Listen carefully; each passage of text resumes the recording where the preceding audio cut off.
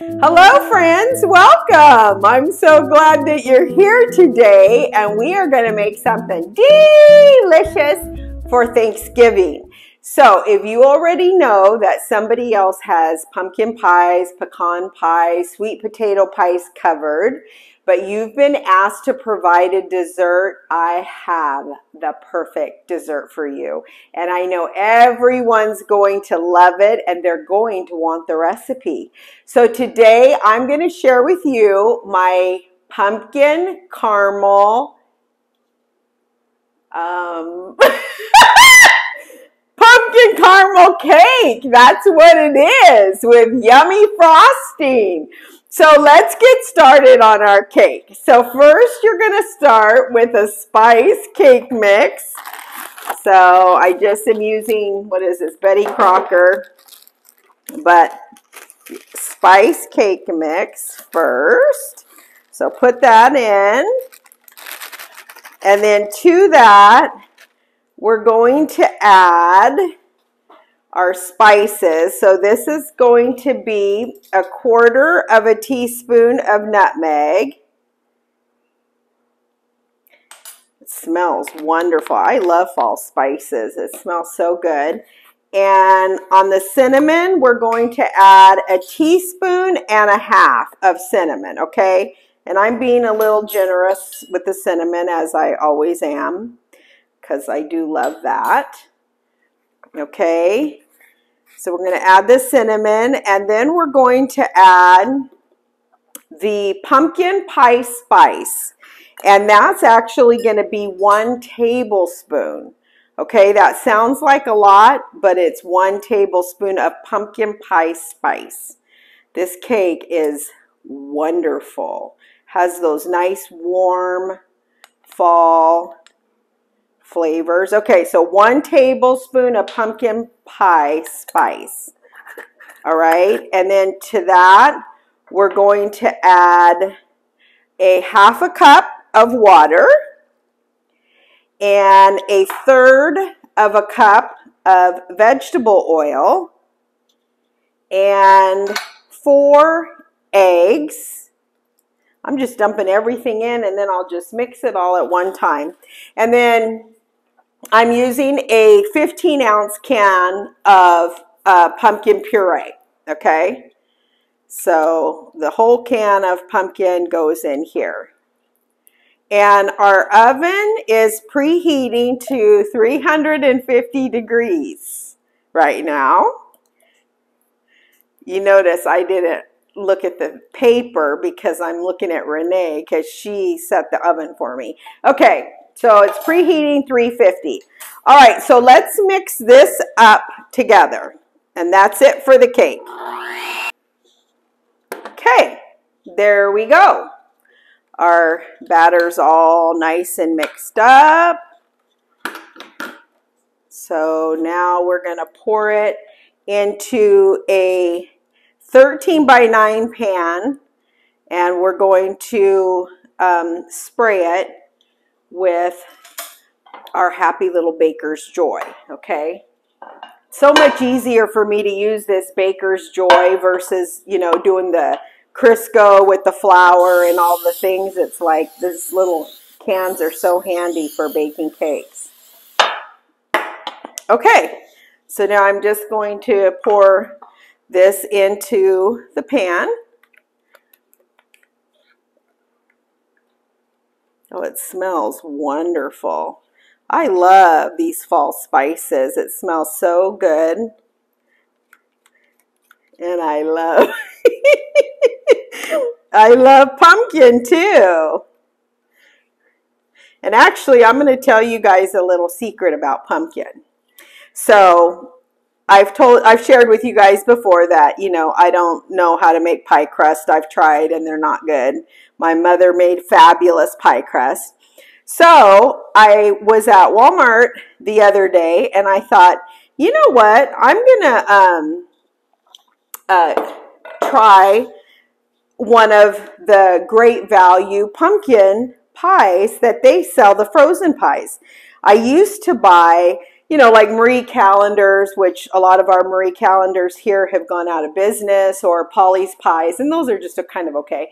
But there was Claim Jumper would sell frozen pies, and oh my word, they were amazing. They tasted like they were homemade.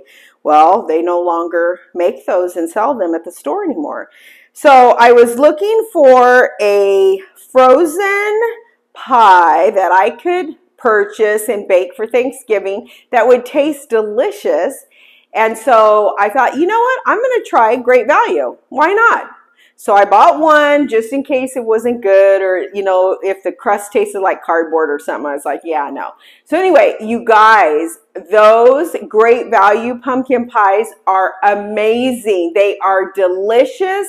The crust is buttery and flaky, and it has just the right amount of spices in the filling. Oh my word. So I was thinking, okay, well, if that one wasn't good, I would do, there is frozen Marie Calendar pies you can get.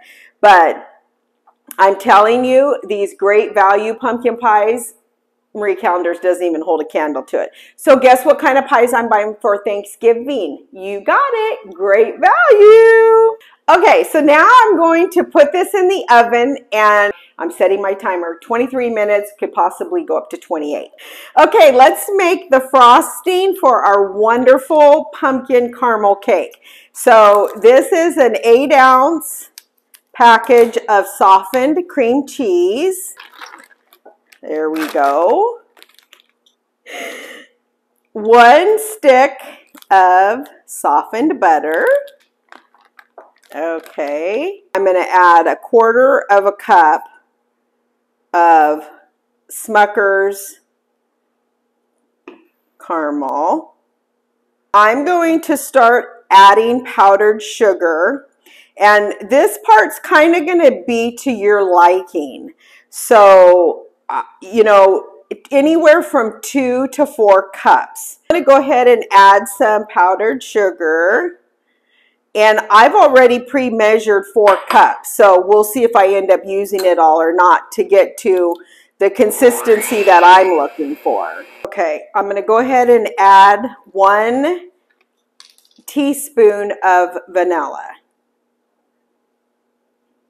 And this is vanilla extract. And add some more powdered sugar. This is the consistency that I like, and it tastes good, okay? So you can definitely pick up the cream cheese taste in it.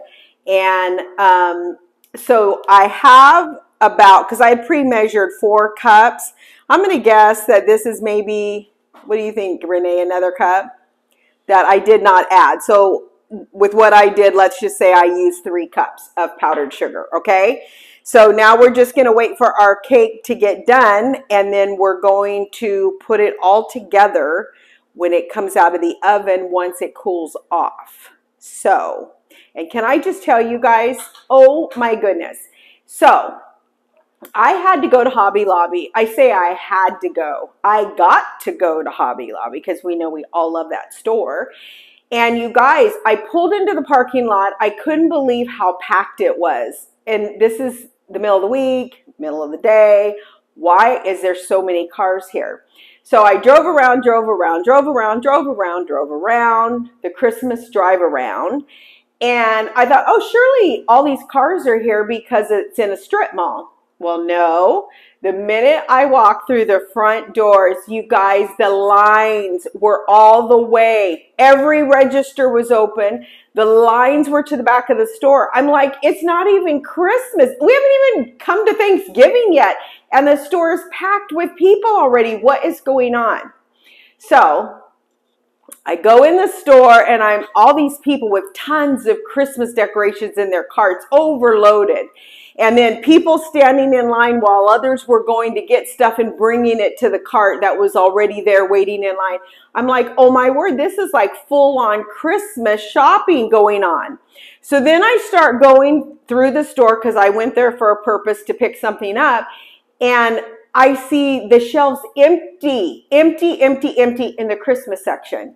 And a lady that passed by me, she said, oh my goodness, can you believe this? I said, no, I can't believe it. She goes, look at these shelves. They're all empty. And we haven't even hit Thanksgiving yet. And these people are all buying Christmas stuff. Well, as some of you probably already know that are Hobby Lobby lovers, they had a 60% off sale on Christmas stuff this week. And that's why everybody was in the store shopping. And today, and again, I'm totally oblivious to what's going on. What day of the week is it? I don't even remember. So I was talking to Renee today, and she reminded me, Mom, next week is Thanksgiving. I said, no way. And she said, yeah. I thought, oh my goodness, I haven't even thought about Thanksgiving. I got to start planning what I'm going to do. I mean, we do the normal traditional dishes, but I got to start planning and seeing what the girls are going to bring and what they want to do and all that good stuff and what time and all that happiness. It's like, oh my goodness, time just flies by. I mean, flies by. But anyway, I'm thankful. I got to get in there and get what I needed. God is so good. And I want to tell you guys just one more little story real fast. So I had gone to Hobby Lobby to look for a decoration for our fellowship hall at church. Well, I found this beautiful wooden clock. It was gorgeous. And I thought, okay, that's the ticket. That's what I want. Well, it had a scratch in the face. And so I asked the girl at the register, I said, you know, this has a scratch in the wood. Do you think that you guys could discount it for me? And she said, I don't know. She said, we'll have to ask the manager. So she called the manager over and she said, you know, showed him the scratch and, you know, she was wondering if you could discount it. And he was so rude. He goes, no. He goes, but she can order another one and we'll have it shipped to the store. And he was just an ugly man. He must have been miserable. I don't know. I don't know what his deal was, but whatever. God bless him. So he walks away and she said, do you still want it? And I didn't feel like I should get it because I was like the way it was. I said, no, but could you please order me one? And so she said, sure. So she's filling out the paper and then she leans over the counter to me after he walked away and she said, ma'am, she said, if you wait and get this next week, they're going on sale. And it'll be way more than he would have ever given you anyway. And I said, really? And she said, yeah. And I said, oh, I go, well, then you know what? I'll wait till next week and I'll come back next week. You guys, I went this week. It was 50% off. That's why I was there. Thank you, Jesus. The blessings of God are, I mean, innumerable, right? I got that clock for 50% off. God was looking out for his own house, as he always does. And thank God he was rude. I mean, he didn't have to be rude. He could have just said no, but he was a jerk. Whatever. God bless him, like I said. But anyway, so thank you, Jesus. God is so good. I went back this week, got it for 50% off. And, you know, thinking about it, he probably would, if he would have been nice and given me something, it probably would have been like 10 or 15%. And I would have been none the wiser they were on sale this week. So praise Jesus. But I still love Hobby Lobby, even though that little man needs a little Christmas joy a little early. But I'll be back soon to frost that cake once it gets cool.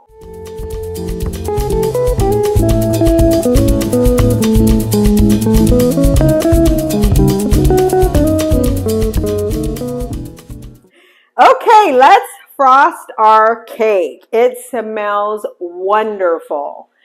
So I'm going to put our happy little frosting on here. Ooh, you know what? It kind of almost smells like a cinnamon roll a little bit. Like a cinnamon roll. You can smell the cake and this frosting and it smells wonderful. Spread all that around to cover and kind of let it drop down the sides there. We are going to take some more of our Smucker's caramel and we're just going to drizzle it over the top of the cake, okay? I'm taking pecan halves and I'm just going to place them on top. And then you guys are going to want to refrigerate this because of the cream cheese, obviously, in the frosting and the butter. And this is another one of those wonderful things that, you know, you can make up the night before or the day of.